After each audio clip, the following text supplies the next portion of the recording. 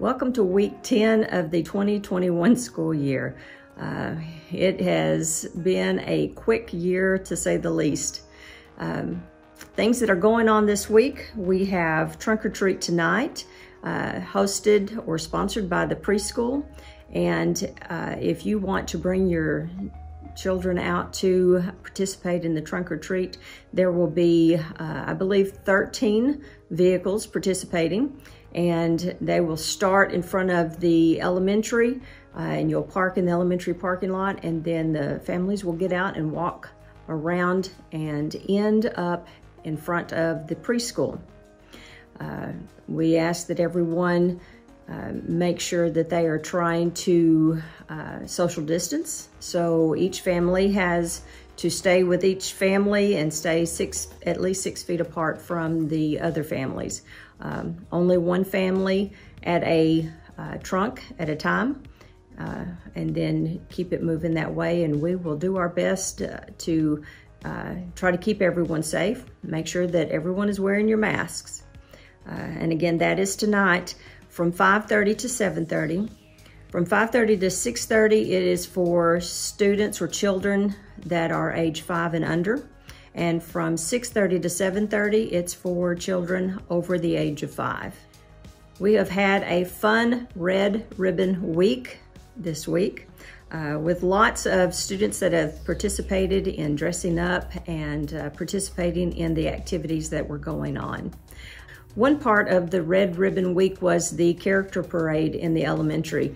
And yesterday I went over and watched as the students came through and showed off their costumes that represented the characters that they were dressing for their favorite book.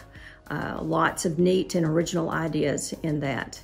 I went to the Renaissance Rally that was hosted by the high school yesterday and watched as students played games and participated in the fun activities that were presented there. Don't forget that Tuesday, November the 3rd is Election Day, and I hope that if you are 18 and over that you are registered and will go out and participate in the November election. Tonight's football game against Earl has been canceled due to the coronavirus and the numbers at the Earl school.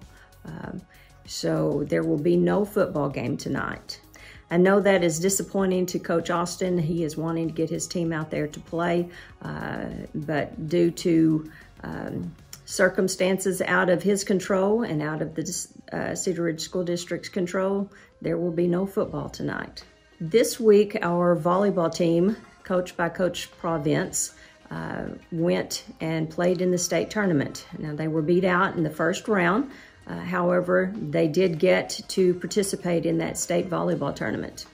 And this next week, we will have our cross country. We have 2 individuals from Cedar Ridge High School who will be participating in the state cross country meet.